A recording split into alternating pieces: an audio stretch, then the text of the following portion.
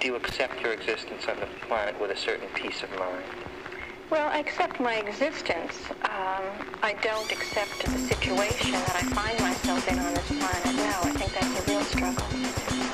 The situation being? That I live in a culture which is permeated by dominance and oppression. What's up, guys?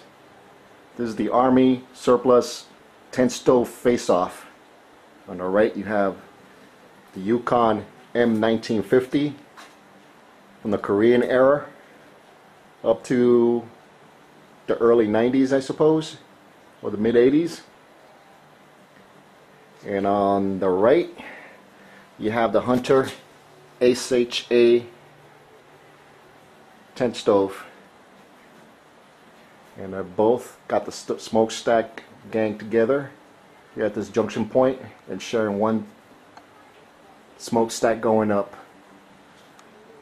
The Hunter might show a little bit of advantage because you have this choke point here, which is sort of a resistance to the smoke coming out, so a little bit of heat I think will be trapped. So the SHA might exhibit a little bit more heat. I don't know yet because I haven't tried both of them yet. The ambient temperature outside is 43 degrees. Inside here is 50 degrees. And this garage, you have a big old heat sink here exposed to the outside, aluminum, no insulation at all. The roof has no insulation. And I got a half-inch plywood separating me from the cruel cold world outside. And we're going to see the performance of both and see who heats up the best or what have you. And I have a half kettle of water there for testing the boiling properties of both units. Now for maintenance, I'm going to have to give it to the Yukon 1950. Here's the burner unit for the 1950 there.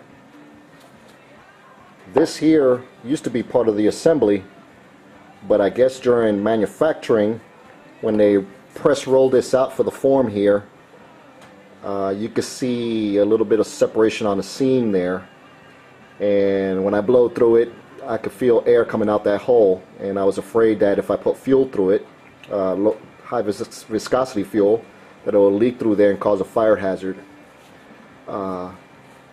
So to repair it, a perfect example of the maintenance capabilities of the Yukon 1950, I just bought some 1/4 inch copper pipe, some compressor fitting, and they were standard, I don't know what you would call it, but they mate as far as the screws and stuff. I mean, go to Home Depot, they might be able to help you out to get everything matching. But I was able to repair this unit despite having a bum part come to me. So that's one up on the Yukon 1950. Also, just the simplicity of it all. Fuel just drips into this burner assembly there. No place where, you know, could get clogged up and whatnot. And it's just simple. Here's the other side of that, 1/4 inch hole there for dripping the fuel. Simple. Painfully simple. So that's it. Now the SHA heater here, I was afraid to take this apart. I was going to, but I was afraid that if I take this apart just to show you guys, I mean, I got a dial here, another dial here, then the heat setting here. If I pop things open, I was afraid that it was going to pop out like a switch, a Swiss watch or something, and I didn't want to go through that and pay for it, so I just leave it be. Doesn't burn gasoline. I figure if I want to put waste oil through this, whether it be vegetable or motor oil or something like that, I think it's going to clog up all the works inside. I mean, there's just too many orifices in there, and it's too complicated. Not field repairable. So, but let's see what the performance is going to be like. As far as the burner for the Yukon 1950, these cotter pins is what's holding this unit to that unit together, and that's it. So here's my test setup for the Yukon M1950. Drip pan in there to collect whatever dripping of fuel from the burner there that hasn't been burned yet. Copper 1/4-inch pipe, modified. There's the drip valve, another piece of 1/4-inch pipe. And instead of a jerry can, I got this sports water bottle here, one of those aluminum kind. I drilled through the bottom there, put a quick disconnect, kind of like the ones that you see on air compressors. By the way, the Yukon, not the Yukon, but the SHA 1950, that's the kind of configuration they have. They have these quick disconnect sort of valves there to make the connections. I think that's a good system. I don't know about leakage, but it'll work for me here. So that's the setup. And in that canister there I have about a cup, 2.5 cups of fuel, kerosene. Kerosene 1K. And that's how I'm going to start my test. So far, the temperature, this is an infrared thermometer here. Roughly averaging 51 degrees. Stovepipe is 50 degrees. Around 52 degrees, around there, average. That's my starting point. Okay, let's get ready to rumble. Oh man, that sounds cool. Sounds like a German World War II fighter jet taking off. I could definitely fall asleep to that noise. Nice and soothing. But in all seriousness, let's see.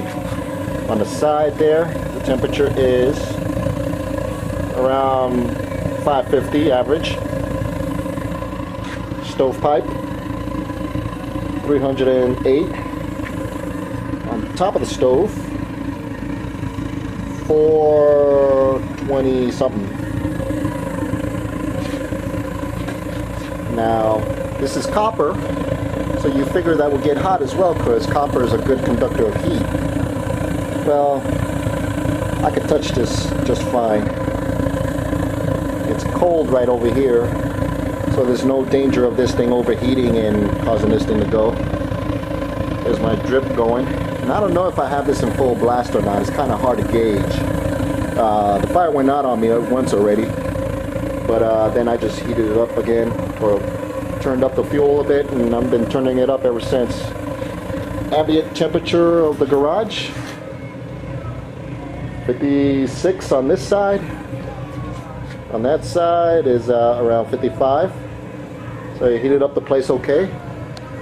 My jerry rig fuel can there is holding up. It's not perfect, but it's suitable. I mean, this works for me. I just wonder how long this is going to last with 2.5 cups worth of fuel. A little bit less than 2.5 cups. So far, no leaks. I'm okay. I got the fire stuff ready to go just in case. 1, 2. By the way, this smokestack lid here, or the top of it, I had it on top of the roof and it rusted on me. So this is all steel, and it requires a lot of maintenance as far as rust. My SHA, just for being in this damp location in the garage, started to rust a little bit.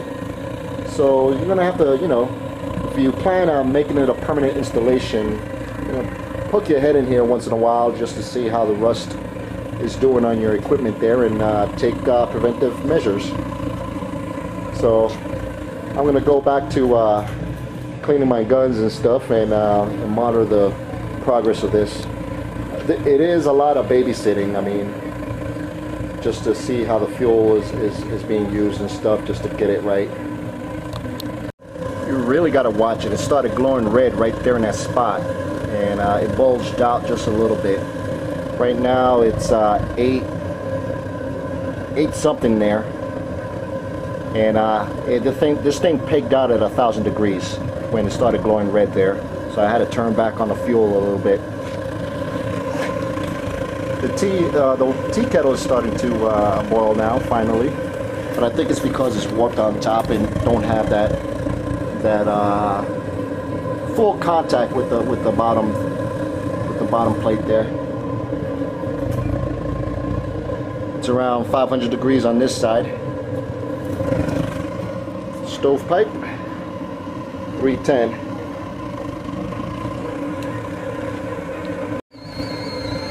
Sweet sound of boiling water. So that was roughly a half hour into the operation from cold start to now. Average temperature 850. Roughly 850. Got up to 850.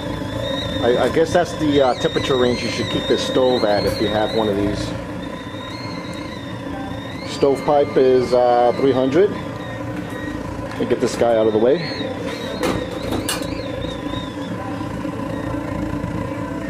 Top of the stove is around 500 degrees average. Ambient temperature of the room now is 71. Yeah, that's what I'm talking about. So it went from, let's see, 50 degrees to 70 degrees now. 68 on this side. If I just pan around the place, I'm going into the radiant heat area here. Yeah, that's what I'm talking about. Right there is my doors, my aluminum doors, 68 way over there. So average 70 degrees in here. Oh, it's nice and warm back there. It just died on me. I got every bit of fuel. I even extended the hose here way up high and to a more steep angle to get every fuel from the line downwards. And it just died. And right now it cooled off really quick to 300 around the burner. Side is 369. 300 on this side. Stovepipe 156. Ambient temperature of the room has cooled down to 55. And it's around 56 on this side. Like I said, this place has no insulation, so all that heat is just going to get dissipated quick. And this amount of fuel, we're talking about, let me see, roughly 2 1/4 cups worth of kerosene on this. There's my quick disconnect there. Worked pretty well, no leaks. It lasted, let's see, I started at 1746 and it died at 2012, so that's roughly half an hour. Half an hour of heat output from this unit with 2 1/4 cups worth of water, yeah, right, I wish. Kerosene. I tell you, there was a lot of babysitting as far as making sure the flame wasn't too high, and when the pressure of the fuel being used up was getting less because the fuel was getting used up pretty quick, or being used up in general, I had to turn up the valve there to get the same amount of drip that it had before to compensate. So that was a drag in a way, but I had fun sitting in front of it. Didn't have time really to clean my weapons, but because I was babysitting this thing. But it did boil water. That was pretty good. On the side there, it started bulging and red hot there really quick, and it got up to at least 1,000 because my meter pegged out at 1,000. But I turned it down some more, and it averaged around 850 around there. But actually the average temperature of this whole unit was around 550, and it heated this place up from 50 degrees to 70 degrees. So do you accept your existence on the planet with a certain peace of mind? Well, I accept my existence. I don't accept